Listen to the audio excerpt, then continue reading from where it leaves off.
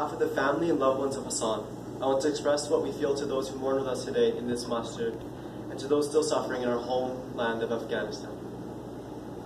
Hassan was loved as a father, as a son, and as a brother. He always saw the best in people, even if it was not apparent to themselves. Hassan was the embodiment of purity and innocence, and he did his best to always live his life in accordance with the Quran and never miss a daily prayer. Hassan lived by three main principles: honesty, hard work, and bravery. The first word that he spoke was my name, Amir. What would follow was an unbreakable bond between us. Hassan to me was more than just a friend.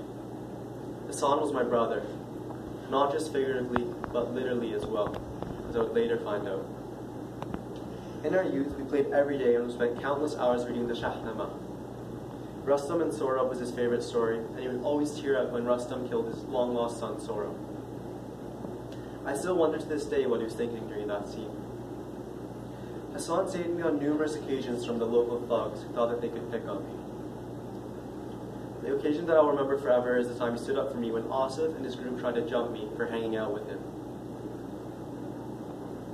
He pulled out his slingshot and protected me, even though it put his own life in danger.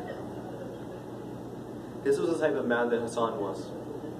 He did whatever he could to protect his friends, no matter the situation.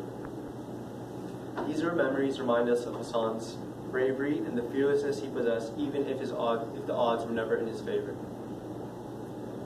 Hassan was the best kite runner in Kabul.